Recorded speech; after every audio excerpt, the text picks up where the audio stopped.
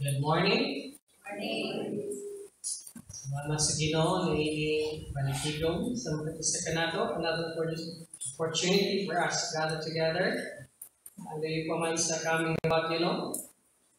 Salamat kay sa Ginoo sa tanang paghanay sa kapanahonan. At tutakaroon sa pagkumalandong sa pulong sa Ginoo, and let's read our text passage this morning. Kung basahon sa translation ni Dr. Isidro, this is Cebuano version, direct from Greek. Hebrehanon 2:1-4. Hebrews 2:1-4.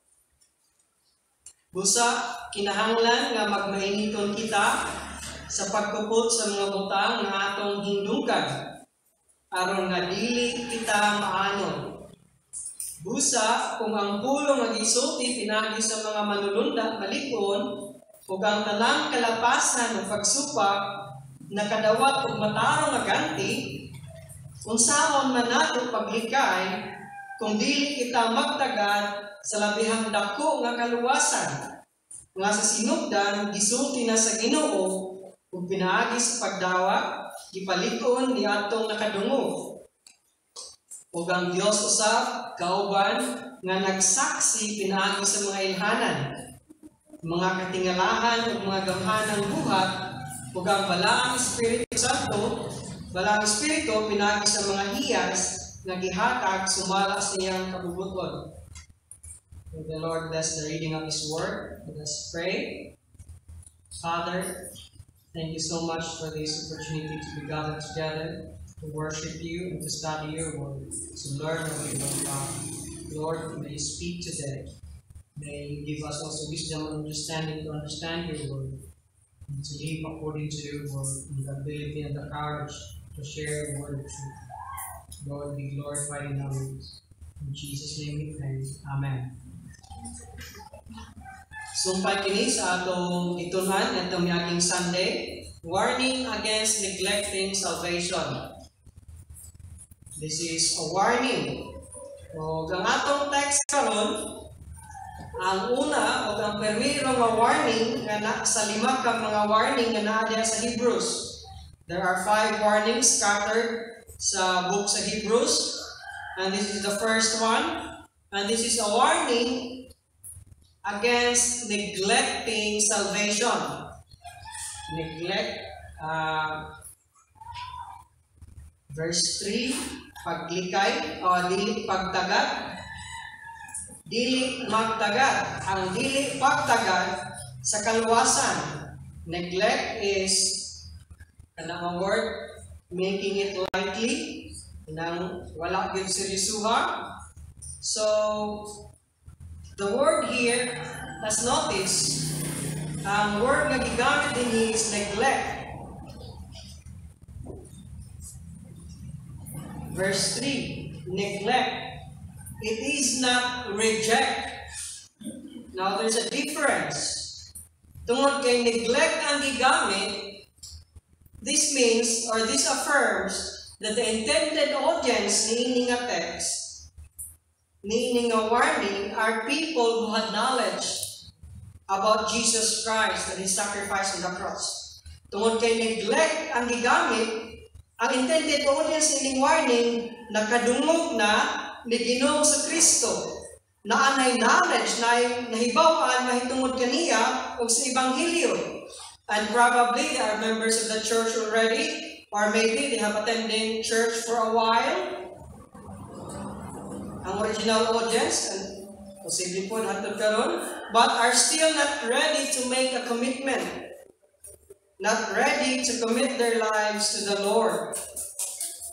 Tungod kay neglect ang gigamit, dili reject. Kung reject, wag yun sila niini nga knowledge. Tungod kay neglect man, they agree or admit that Jesus Christ is the Savior. Ning-agree sila, pero only up to head knowledge ang ilang pag-agree. In practice, they're not yet really accepting Christ's sacrifice, or they're not yet surrendering their lives to Christ. Tungod kay neglect ang gigamit, nasa head knowledge, ning agree sila kinsa si Jesus, daghan mga tao ngayon na ilan yana, pero in practice, practically, wala sila magsalig sa gibuhat ni Kristo. Lahi ang ilang gisaligan sa kaluwasan, daghan po niini sa mga Jews. They know, they heard the gospel, nakaila sila ni Ginoong sa Kristo, and they agree that Jesus is the Messiah. But they keep trusting the sacrifices, they keep trusting the traditions. Even today, daghay mga tao sa atong nasa Pilipinas, they know who Jesus Christ is. Kadaghan na sila nakadungog mahitungod kang Ginoong sa Kristo. And yet, wala sila mosalig sa gibuhat ni Kristo. Lahing gihapon ang ilang gisaligan, and they continue to neglect the salvation offered to Christ solely by Christ.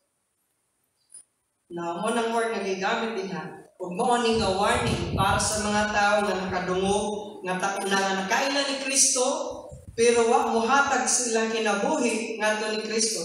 Wala mo commit sa ilang kinabuhi ngadto sa Dios. There's a little review. Last Sunday, ang unang warning nga nang warning tungod kay kini nga gospel o kini nga mga teachings unang i-proclaim ni Jesus Christ, the Savior Himself. The Messiah Himself proclaimed this salvation. And so verse 1, ang word na gamit, give heed, give more earnest heed. Prosecco, pay much closer attention, mga sa NIV. O kanang nga word, give heed, it's not just, ang kaya pagingon din ha sa writer, give heed, give more earnest heed.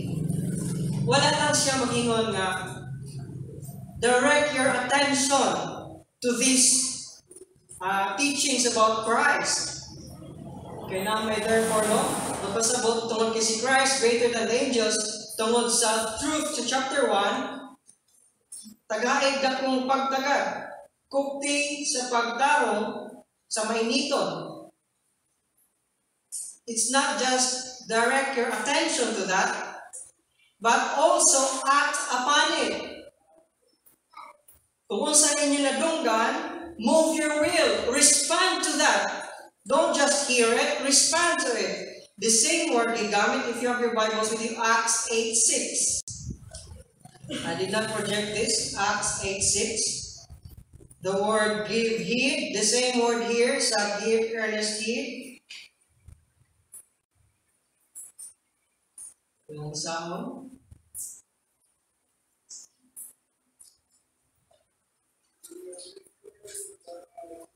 Acts 8:6, and the people with one accord gave heed unto those teachings which Philip spake, hearing and seeing the miracles which he did. Wala lang maminaw, kundi ning action sila. Kani nga portion diri, they were moved sa testimony ni Philip. Sa panahon ni pagkahuman ni Philip, ibato sa Philip nini. With one accord gave heed. And there was great joy in that city, tungod kay they believed, they mixed it with faith, they received it. They did, wala sila naminaw, wala sila maghatag ng attention, ilang gidawat, and then they trusted Christ. Munang there was great joy in that city, sa verse 8. Now, morning nga gave heed. Dili lang kay give attention to it, but also act upon it. And then another word that is good on last Sunday is drift away. Sa King James, slip, slide, slip. It's a word that suggests a gradual departure rather than an abrupt one. Morning na warning, kay kung di ta magkupot sa atong nadunggan sa mainiton nga pagkupot, anam-anam mo niya mulayo ang tao gikan niini nga kamatuoran until too late na makaamgo pa siya sa truth. This is a gradual departure. mo nang drift away or sleep, anam-anam siya kalayo na Hinuon sa kamaturan tungod sa iyang pagpadayon nga pag-neglect. Wala man magkupot nga mainiton. Sige rag kadungog, why action? So there's a danger of drifting away. Malayo na Hinuon sa truth. So this is a warning of people who are like in Hebrews 4:2. Kaning a warning para sa mga katawhan kasama sa Hebrews 4:2 nga nakadungog sa Ebanghelyo pero wala maka-benefit sa Ebanghelyo tungod kay wala man sa guli o pagtuo. So you see, these people heard the gospel, but it did not profit them because they heard it, because they did not combine it with faith, not being mixed with faith. So, ang atong text karon, naiupat ka rason nga nung gitagaan na warning. Last Sunday, yung kutulo, akong ga-intro din sa, but only quickly, na itong isgutan. 4 warnings against neglecting salvation, and the first reason nga nung na-warning, last Sunday itong isgutan, because it was proclaimed by the Lord. Then ikaduha, that was verse 1 of verse 3a. Now, verse 2. Verse 3 see to verse 2. Hangtod sa first portion sa verse 3. Mo ni karon, because there is a predetermined judgment. Nganong na-warning against neglecting salvation. Tungod kay adunay paghukom nga moabot. Verse 2, let's read verse 2. For if the word spoken through angels proved steadfast, and every transgression and disobedience received a just reward, how shall we escape if we neglect so great salvation? You see, kung adunay single punishment under the law sa Old Testament, samot nang di ta maka-escape niining new covenant, niining gospel of salvation ni Christ kung kani atong i-neglect. Mao ni ingabot pa sa ini verse 2 to first portion of verse 3. There is a judgment coming for those who will neglect and reject this salvation offered by God through Christ. This tells us about the inevitability of punishment if you neglect. Naagyoy expected na punishment kung ang tao mag-neglect ni ining kaluwasan. If the old covenant, the word spoken through angels, it speaks of the law, the old covenant, the Old Testament.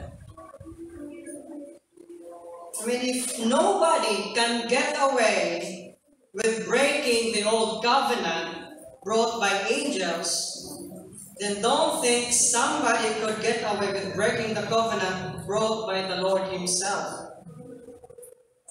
Si Jesus, mo'y nag-bring sa new covenant, mo'y nag-fulfill o nagdala niining bago nga covenant nga mao ning kaluwasan o abundang panalangin diha lang ni Kristo. Ang old covenant, atong ibalik ni siya, mao ning law, mapanalangin sila sa land of Canaan if they will obey the law. That's the old covenant. That's the law. Kung niingon ang Hebrews dinhi, it's done away with. It's obsolete, the old, because the new has come. Ang new nga gidala ni Christ, forgiveness of sins. Here, the writer has in mind 2 testaments. Sa iyang pagsuwat ni verse 2. The one testament was the revelation of the law. Nga diin gidala pinagi sa mga anghel, kauban sa mga anghel. O ang matag usa nga musupak niining balauda, Old Testament laws, dili ning balaod sa Pilipinas na law, but the Old Testament laws, any disobedience niining mga balaod magsunod yun ang severe o just punishment. You see? Tingnan ang writer din eh. Panahon galing sa Old Testament nga na ang balaod, ang break sa balaod na magaling severe nga punishment o just nga punishment, samot na sa New Covenant, sa New Testament, kasi Christ, grace na ang gi-offer. Di na command. It's a command to obey the law. Kumbaga, kung atong i-paraphrase, ang Diyos panahon sa Old Testament stricto, obey, and then you will be blessed. Pero sa New Testament, I give you grace. Grasya na, pasayloon ka, o kung mag-neglect pa ka ni Ana, mas samot na ang imong punishment na paaboton. So, morning, the other revelation came through Christ. Morning, duha ka testament ang nasiyang una-una. Kaning words spoken through angels, nag-refer sa Old Testament. O how can we escape sa verse 3? How shall we escape neglect of great salvation? It speaks of the New Testament, the salvation in Christ, na naa sa New Testament, na di-open sa New Testament. Di-reveal sa New Testament. Now, because nganong mas severe man ang punishment na by grace naman, because it is through a greater Son. You see, ang Old Testament, ang law, gipadala, pinaagi sa mga anghel, and the angels are called sons of God. They are the mediators of the law, Old Testament law, sons of God. Pero ang New Covenant na, ang nagdala na, Son of God, He is greater. Diyos mismo, di lang sons of God, anghel, kundi mismo ang Son of God na, si Kristo na, na Diyos mismo. Therefore, tungod kay siya, Son of God, He is a greater mediator. And therefore, greater ang covenant nga ang iyang gidala, mas better gini ang covenant nga iyang gidala, kay ang Diyos mismo naman nagdala ni ini, Son of God naman, and consequently, dala po ni ini ang equal o greater punishment. Kung severe ang punishment panahon sa Old Testament law, nga ang sons of God or angels may nag-mediate ni ini, samot na ang Son of God na si Christ, Diyos mismo, equal with God, mo na nagdala ni ini new covenant of grace. Somewhat ng greater punishment, and still this punishment is just. No one is going to escape from the punishment of the new covenant, if in fact, no man ever escapes the punishment of breaking the old covenant, because the new covenant is greater than the old covenant. As you go back to the Old Testament, you find that any transgression sa Old Testament, it says verse 2. You see? Verse 2. Every transgression and disobedience. All, everyone. You get that? There's no escape from the law, from the Old Covenant. Likewise, wala po escape sa New Covenant. Morning naghatag ang warning ang writer sa Hebrews tungod kay wagay nakaipsot sa balaod sa Old Covenant, samot nang way makaipsot kung ang tao mo reject pa, meaning New Covenant. And that's simple law sa New Covenant. Ang New Covenant, di ka kinahanglan mag-follow o daghan kayong law sa Old Covenant. 600 kapit nga laws ng ilang sundon. But in the New Covenant, brought by Christ, only one. Believe on Jesus Christ and receive Him as your Lord. That's the only law. And that secures to you the new covenant and the freedom from punishment. Maulan ng paagi nga makalingkawas ta niining punishment. Believing on Jesus Christ as your Lord. You see Romans 8:1. Just read it in your seats there. There is therefore now no condemnation to those who are in Christ Jesus. Wala na'y punishment, wala na'y paghukom, niadtong naa na diha ni Kristo. So, ang naa diha ni Kristo, wala na'y paghukom, makalingkawas na niining paghukom. That's the only way. Let's dig this a little bit deeper, word by word. Angels, word by the angels. Walang niining. Word, for the word spoken by angels. Nga naman ang Old Covenant ug ang law, ingon man din spoken by angels. Now, kaning word nga if, first, if, it's not an if, for if, dili na if kung si kung or a conditional. It's a sense or view of the fact. It's a fulfilled condition in Greek. Mao na kang Dr. Isidro, busa ang iyang translation din na dili kung. It's a fulfilled condition. Pasabot, likon gyud ang word na spoken by angels. Likon o tinuod o klaro. The word spoken by angels. Now, ang Old Testament commandments, particularly ang 10 Commandments, were connected by angels. Ug ang mga Hebrews, mga Jews, taas silang pagtagad sa anghel, manang unang, ang writer, unang niyang itudlo na si Christ was greater pagid sa angels. At ang nisgotan, let's just read a few verses with regards to this. Nga nung ang Old Testament brought by angels. Psalm 68:7. The chariots of God are 20,000, even thousands of thousands. The Lord is among them as in Sinai in the holy place. Now, di man nakuha ni Moses ang 10 Commandments, ang law. Kung sa nga Mount Sinai. Mao ni siya nga verse. This verse says, the Lord is in Mount Sinai with 20,000, even thousands of angels.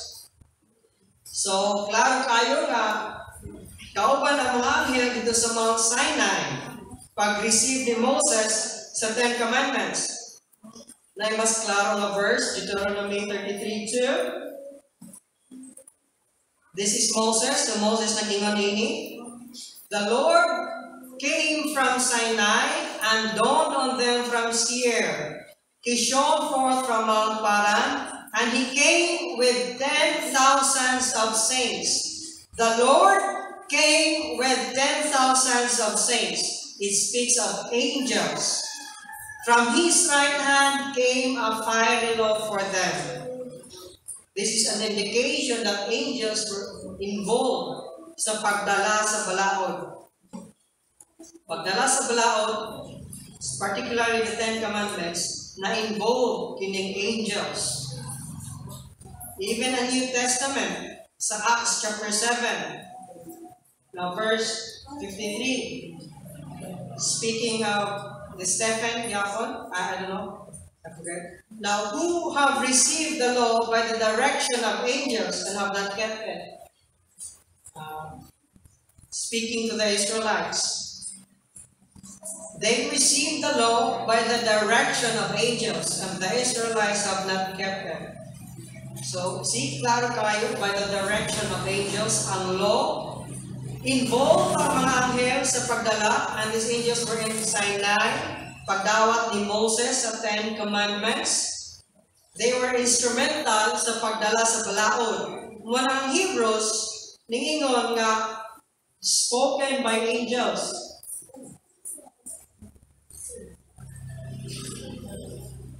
If the word spoken through angels, it speaks of the law. Kung kini nga law, malig-on, o ang tanang pagsupak niini nga law na ay kaatbang nga silot, samot na. Ang verse is samot na sa New Covenant in Christ. Now, every transgression, it means that if you break the law, there's a punishment. If a person committed adultery, they will stone him. That's the punishment. Daghan kayong examples niya na sa Old Testament. The law is di yun ma-break. It was sure. It was certain. Now, every transgression, let's talk about this, and disobedience. Now, duha ka klase nga sala o gi-cover ni na two words, transgression and disobedience. Giklaro gyud sa writer nga wa gyud maka-episode sa silot. Now, the word transgression, Parabis, it means to step across the line. Transgression, magpasabot, willful nimong gibuhat ang sayop. Nagbuhat ka og sala, mao nay transgression. A sin of commission. Mao nay another word for that. Active, the sin that is active, the sin of commission. And the other word, disobedience. It's a different word. O ang original ini, it means imperfect hearing. Hearing amiss, wa kayo madunggi, like sa kaning bungol nga tao. This is what was about deliberate shutting of ears to the commands, warnings or invitations of God. Kung pasabot, naibisugong Ginoo nga buhaton, pero wala buhata. You see, so ang transgression, willful nimong gibuhat, ang sayo, and then ang disobedience, naisugo, wala nimong buhata. Morning sin of omission, neglect or the sin of omission. So these two kinds of sin, what you do and what you don't do, i-cover nining duha ka words. So panahon sa Old Testament, every transgression, every breaking of the law by doing, and every breaking of the law by not doing, example, wala mo keep sa Sabbath, there's naay silog ni Ana, o ang nagtrabaho pa na sa Sabbath, na ako'y silog ni Ana. So, morning ba pasabot nini, transgression and disobedience. All rule breakers, tanang salaod, batok sa balaod sa law of the Old Testament, na yung equal nga punishment, just punishment. Kung ang punishment sa Old Testament, very severe. Daghan kayong examples niya na, daghan man nato ang familiar nini. Just one example, we'll give. Numbers 15:32-36. Kung unsa ka severe kining punishment. Now, while the children of Israel were in the wilderness, they found a man gathering sticks on the Sabbath. Naay nangahoy, nanguhag kahoy, panahon sa Sabbath. And those who found him gathering sticks brought him to Moses and Aaron and all the congregation. They put him under guard because it had not been explained what should be done to him. The Lord said to Moses, "The man must surely be put to death. All the congregation shall stone him with stones outside the camp." You see? So as the Lord commanded Moses, all the congregation brought him outside the camp and stoned him with stones, and he died. Kung saan kasimple na yung gibuhat, panahon sa Sabbath, holiday sa mga Jews, namunit lang ang kahoy, kung sa'y silog, death penalty by stoning. Kung saan ka-severe, only, para nato, simple disobedience.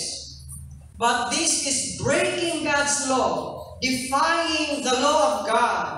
Ug mao ning naagyoy just punishment. Mao ning gingon sa Hebrews, every transgression and disobedience receive a just recompense. Mao ning King James Version. Now, how much more? Iklaro lang yun. Iklaro sa writer sa Hebrews. Para ka na po, para sa original audience. Kung mag-neglect pagkit ang tao padayon, nining kaluwasan at ihatag ni Kristo, sigurado yun ang silot.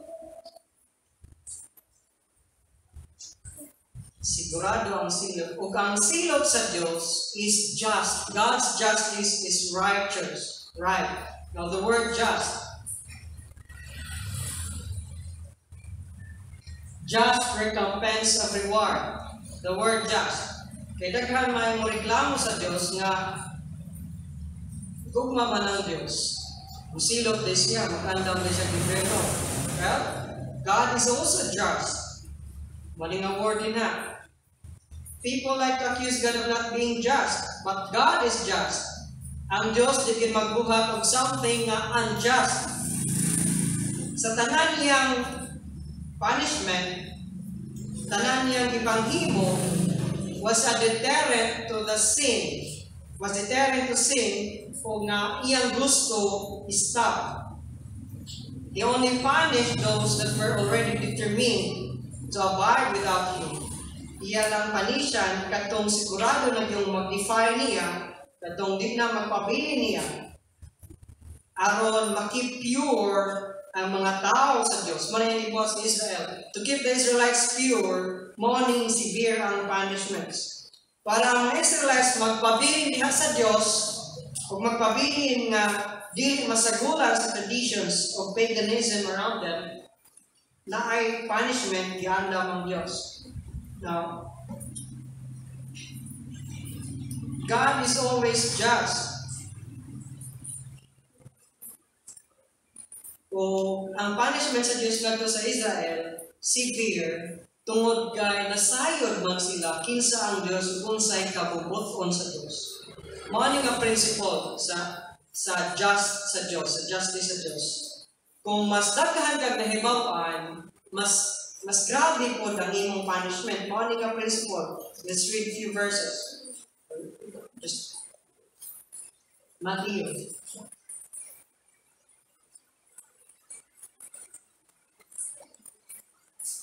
Matthew 11:20-24. Nanong severe man. Kaya the more you know, the greater your punishment, the severe your punishment. The more knowledge you have about the truth, the more severe your punishment. Now, Matthew 11:20-24. Then he began to rebuke the cities in which most of his mighty works had been done because they did not repent. Si Jesus, yang gi-rebuke ang kadtong mga lugar na wala mag-repent, din siya naghimo daghang milagro. Woe to you, Chorazin! Woe to you, Bethsaida! For if the mighty works which were done in you had been done in Tyre and Sidon, they would have repented long ago in sackcloth and ashes. Verse 22, but I say to you, it will be more tolerable for Tyre and Sidon in the day of judgment than for you. And you, Capernaum, who are exalted to heaven, will be brought down to Hades. For if the mighty works which were done in you had been done in Sodom, it would have remained until this day. You see? Kung ang mga milagro gihimo ni Jesus, gihimo pa dito Sodom, ang Sodom magrepent taon ta. Pero ang Capernaum wala gyud magrepent bisan pa sa mga milagro gihimo ni Jesus. Verse 24, but I say to you that it shall be more tolerable for the land of Sodom in the day of judgment than for you. You see?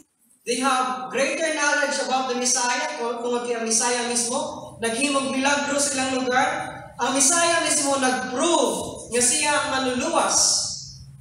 Pag ninyo si Christ sa verse 24, mas grabe inyong silot kaya naghimong kong milagro sa inyong tubangan ako mismo, nag-preach ko ninyo, dahil naghimong kong milagro ninyo, you have more knowledge than Sodom. Sodom nas na knowledge sa law.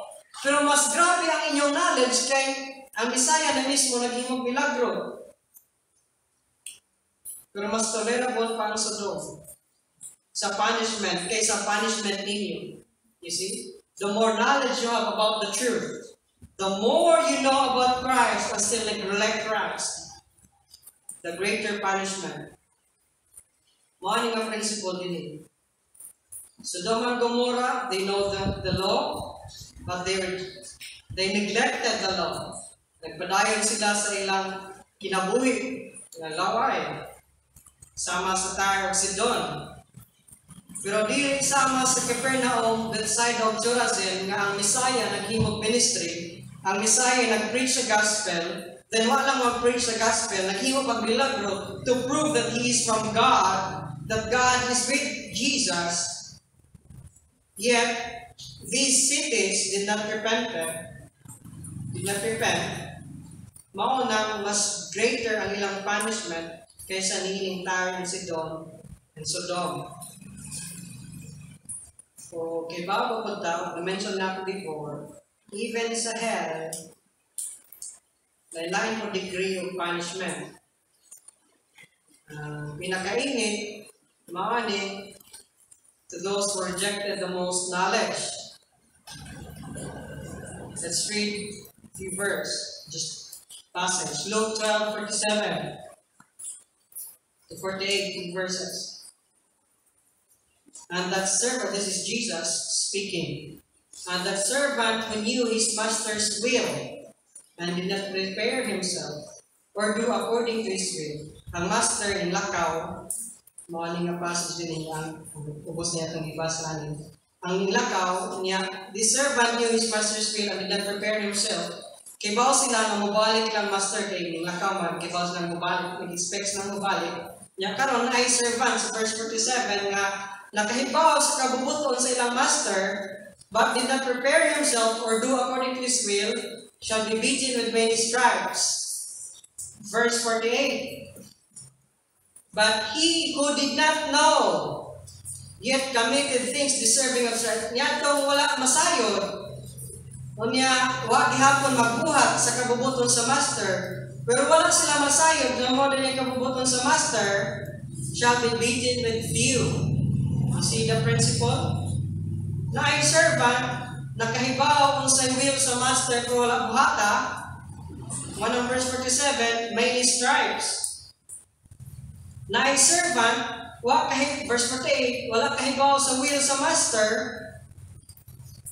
unya, ang iyang ibuhat, supak sa will sa master, few ang stripes. Shall be beaten with few. For everyone to whom much is given, from him much will be required. And to whom much has been committed, of him they will ask the more. So you get that? It's talking about judgment. There. Mga tao na nasayod, but then still, walang mabuhat sa kabubuton, sa insakto, many stripes, mas severe ang punishment. Kaysa wak masayod sa gospel, and then, of course, wak masayod sa gospel, neglect sa gospel, naagihapoy punishment, pero di pareha sa nasayon. The point is simple. Kung ang law nga gidala sa angels na ay severe judgment, how much severe judgment maabot natong nag-neglect sa new covenant in Christ, who willfully rejected. Morning sa Hebrews gihapon ng writer, ningingon siya, Hebrews 10:28-29. Anyone who has rejected Moses' law dies without mercy on the testimony of 2 to 3 witnesses. Ang nag-reject sa balaod ni Moses, namatay nga walay mercy. Verse 29. Of how much worse punishment do you suppose will be thought worthy who has trampled the Son of God underfoot, counted the blood of the covenant by which was sanctified a common thing, and insulted the Spirit of grace. You see? Kadto mag-insulto sa grasya. Nakasabot nga si Kristo ang Messiah, is the sacrifice. Gireject, mo na pag-insult ni Ana. How much more severe punishment, worse punishment, lingon niya sa verse 29, Hebrews 10. So it's clear. Just ang punishment sa Ginoo. Kung sa Old Testament na ay severe punishment, pagsupak sa balaod, samot na sa New Covenant. Just gihapon, mas severe, tungod kay 2,000 years na nilabay, padayon og preach ang gospel, gipadayon og preach si Kristo sa kalibutan, daghan ang nakadungog, daghan yapon ang nag-neglect, daghan ang nag-reject. So how can man escape judgment if he rejects the new covenant in Christ? The answer is he can't escape. No one can escape judgment. There is no way to escape if people neglect so great a salvation. Third point, kanong may warning. Just quickly, we're almost done. Verse 3, see?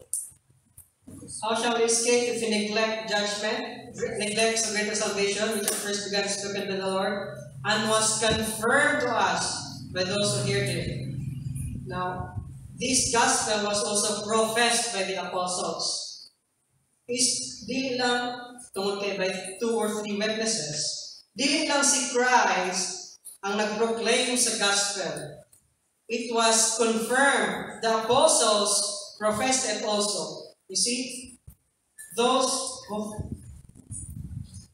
was confirmed to us by those who heard Him, those who heard Christ. Si Christ ang unang nag-proclaim sa gospel, and then gi-confirm o nag-profess po ang kadtong mga tao nga nakadungog ni Christ o kinsa man yung nakadungog ni Christ. Mao ning mga apostles nga sa panahon nga buhi si Kristo, naa sila nakakita o nakadungog ni Kristo sa preaching ni Kristo, sa gitudlo ni Kristo, sa truth nga gidala ni Christ. The apostles also confirmed it, professed it, the truth.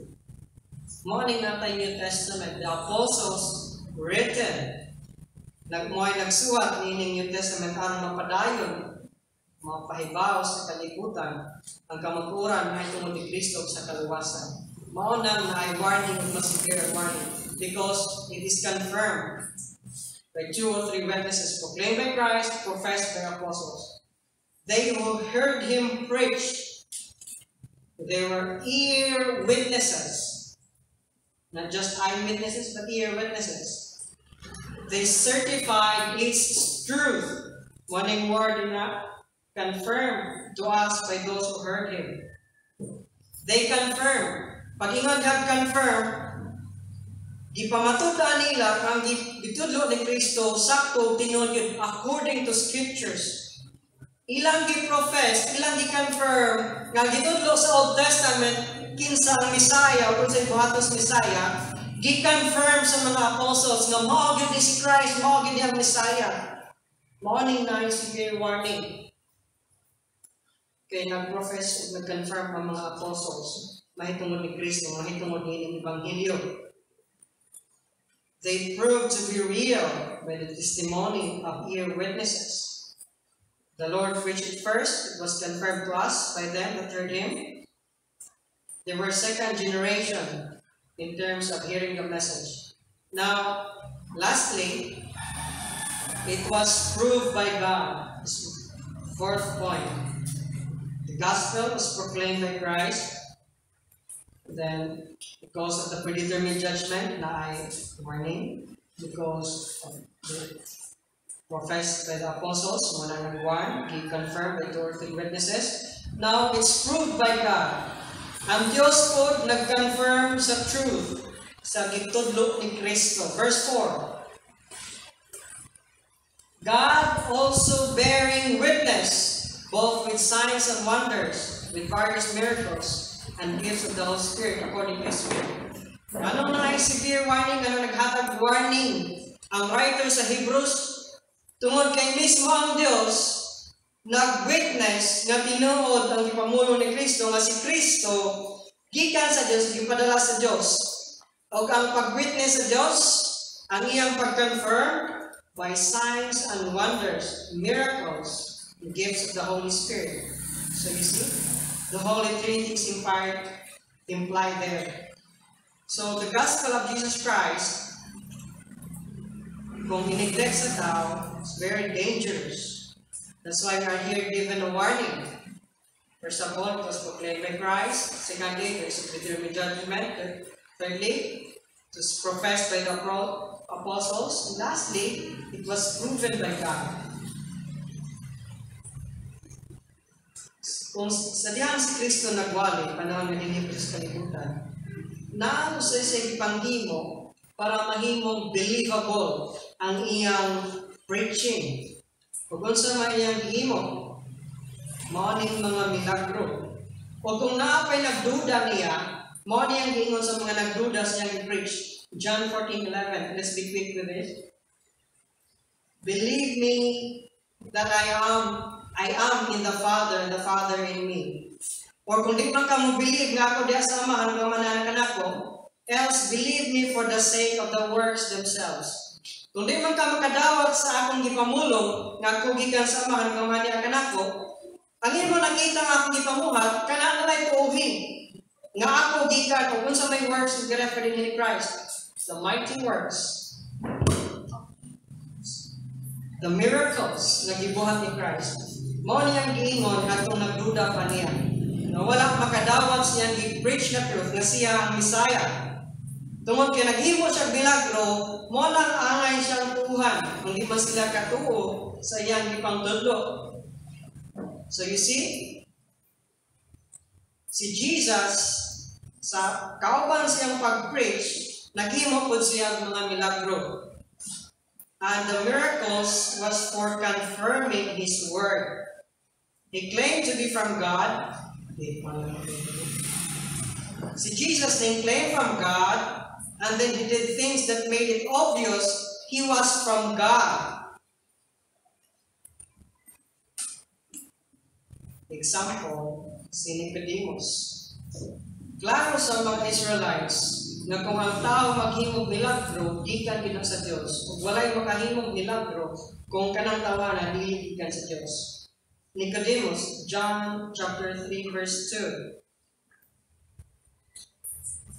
This man came to Jesus by night and said to him, Rabbi, we know that you are a teacher come from God, for no one do these signs that you do unless God is with you. You see? It was clear to the Israelites and to the Jewish leaders nga ang tao nga magbuhat ining mga milagro gikan gyud sa Dios. Ang purpose sa milagro was to confirm that this man is from God. Ug mao na si Christ, kauban siyang pag-preach, naghimo og milagro para ma-confirm na tinuod, pagpakita sa tao, a sign to those people, nga si ang iyang mga ipangtudlo gikan gyud sa Dios. Miracles, let's talk about miracles just quickly. So, ang ministry ni Christ is confirmed by miracles.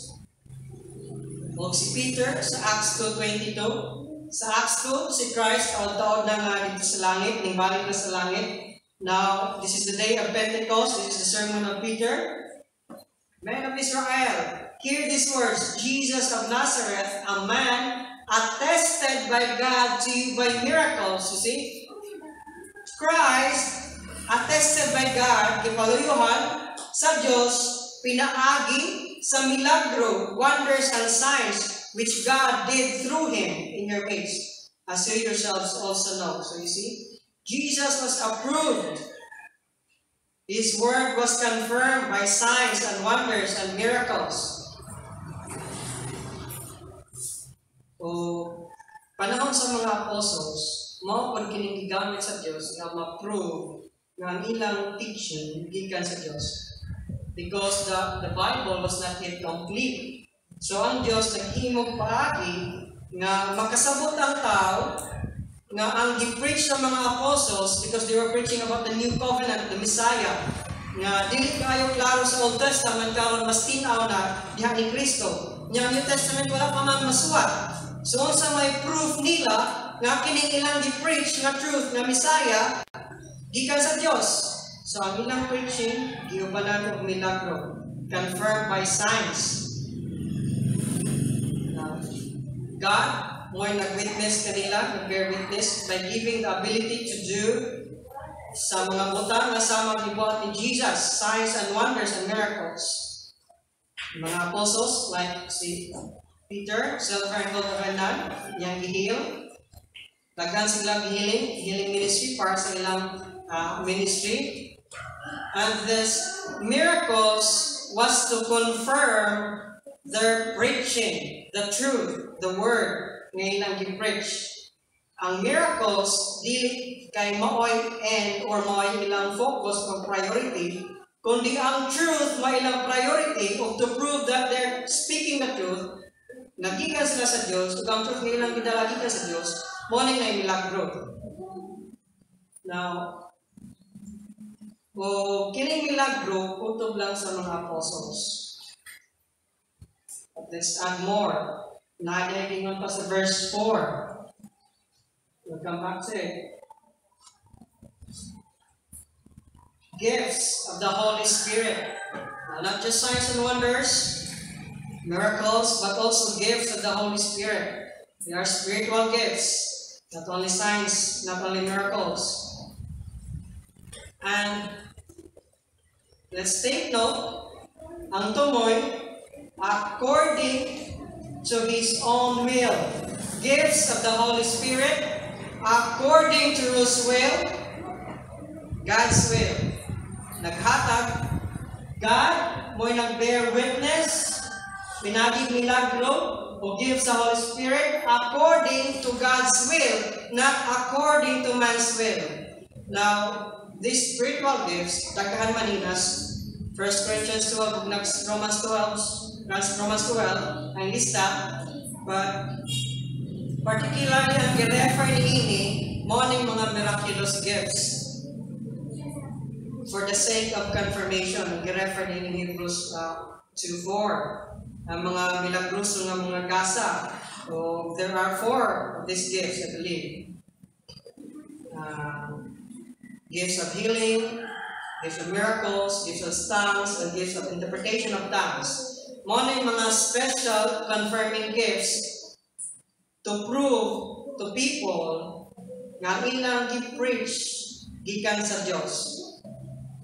Now, these gifts, we believe, as conservative evangelical, kutob lang itong apostolic era. O wala na need ni nga gifts today. Kaya wala na may need pag-confirm sa word. It's already confirmed. Kung na'y maingon, maoni ang giingon sa Diyos. Mangita pa ba tag milagro?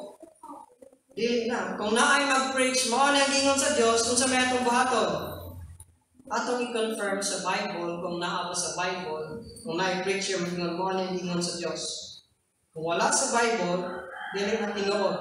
Dili na kinahanglan ng milagro karon. We'll take verses, we'll be quick with this. Last na lang yun. Nganong wala na karon kining miracles, healings, tongues, interpretation of tongues. Okay, sa una, wala pa man complete ang New Testament. Kinahanglan nila i-prove kung Diyos nag-bear witness nila na tinuod sila ang apostles ilang preaching through tungod din miraculous gifts, gifts of the Holy Spirit. And again, I will reiterate, according to His own will. Ang tao di mag-tongues according sa iyang kaugalingon. According to God's will, maka-tongues. Panahon pa kaya nila. So, we'll give verses nga nung wala na karoon. But first, let's go to B.B. Warfield, great scholars of Bible. These miraculous gifts were part of the credentials of the apostles. Partly sa requirements, credential sa mga apostoles. To prove that they are authoritative agents of God in founding the church. Their function does confine them to distinctively the apostolic church, and they necessarily pass away with it. Ang function sa gifts o sa miracles, confined lang sa apostolic church, sa ilang office sa apostles. Kung tungkol kay wala na may apostles today, these gifts also passed away with it. Now, proof text. 1 Corinthians 14:22. Now, this is not detailed view. One day we will talk about this in detail, but this is just a quick, we're almost done here. 1 Corinthians 14:22. Therefore, tongues are for a sign not to those who believe. Diyan sa taputo. Ang tongues is a sign dili para sa magtotoo. Ang purpose sa tongues para ang dili magtotoo masayod nga ang gi-preach sa mga apostles gikan sa Dios nya mutuo kadtong makadungog nga dili magtotoo. You see, it's very clear. Not to those who believe, but to unbelievers. Na kung may mag-tongues, dili na sakto ang purpose. Kaya ang tongues para man sa unbelievers. Nga maabot sa point nga mutuoy, tinuoday na kigikan sa Diyos kini. Ang tongues gaya for the renowned language. Ang speaker, wala kasabot niya nga language, kung nag-speak siya niya nga language. But prophesying is not for unbelievers, but for those who believe. Prophesying is speaking the word of God, the revealed word, for believers. So, wala na karoon ng tongues kay para manas unbelievers. And then, daghan tayong mga text. Complete naman. Ang Bible, the last naman, 1 Corinthians 13:8. 1 Corinthians 12, the chapter 12, it talks about spiritual gifts. Kunya, yung si Paul nagsulat ng 1 Corinthians 13, bisan pa ning spiritual gifts of chapter 12, mas greater yun yung love. 1 Corinthians, klaro kayo na mo the love chapter. Then in verse 8, 1 Corinthians 13:8, mas greater ang love kaysa ning miraculous spiritual gifts, because love never fails. But whether there are prophecies are speaking the future, they will fail. Moabot ang point na maundang na. Mo nang wala na karoy mag-predict sa future. Ang kaning weather, paano mo siya forecast, hindi na prediction. According to model, forecast, lahat mo ng prediction. Inoon mo naman tabo, forecast lang na basic mo naman tabo. So, one of purpose. So, prophecies, mabot ang point nga maundang na. Whether there are tongues, they will cease. You see? Naay tongues panahon nila.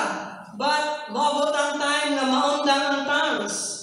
Whether there is knowledge. So, kaya kung nagtunog di pa rin, kung nang knowledge ba, na yung paniningon nga interpretation of tongues ni siya, it will vanish away. You see? Ang tongues will cease. These miraculous spiritual gifts will cease. Will vanish away. Naay time na vanish away. Kung kita, atong gituuhan na kutubra sa apostolic age, pagkahurot na sa apostles, yung balik is nas Ginoo, wala na po yung tongues, wala na itong miraculous gifts. Healing, the gifts of healing, the interpretation of tongues, wala na, kay complete naman ng Bible. Kasi naman ta sa mirror clearly, this 1 Corinthians 13, diba sa? So, these spiritual gifts, according to God's will, nabot ang time na mag-cease sila tungod kay they were used by God to confirm the preacher's message. It was the truth. Mapod na gigamit ni Christ. Now, the Bible is complete. We have the Word. Di na kinahanglan mo nilago. So, in conclusion, medyo transfast. 4 reasons nga nung itagaan tag-warning. Mahitungod sa pag-neglect or being careless or taking lightly, kalawasan ng offer ni Kristo. Una, tungod kay kining kalawasan, i-proclaim ni Christ. Kaduha, tungod kay naay predetermined judgment na mabot, mawa kay maka-exot. Katulo, i-profess ni sa mga apostles. The apostles confirmed that what Christ preached is true, and then it was proven by God. Mga severe din ang judgment. Huwag mga naghatag warning kay naay mga mga reasons. Therefore, there is no other Savior, only Jesus Christ. There is no other sacrifice that can wash away our sins, Only the blood of Jesus. Wala pa kita kadawat ng Christ, it's time for us to receive Him. Let us pray. Father, thank you so much for your word today. Lord, isip man Ginoo, pagkat na nilang mga pulo, will you give us the understanding to remember your word, to understand your word, and the boldness to share your word.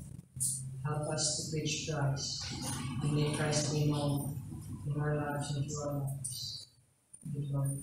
In Jesus' name we pray. Amen.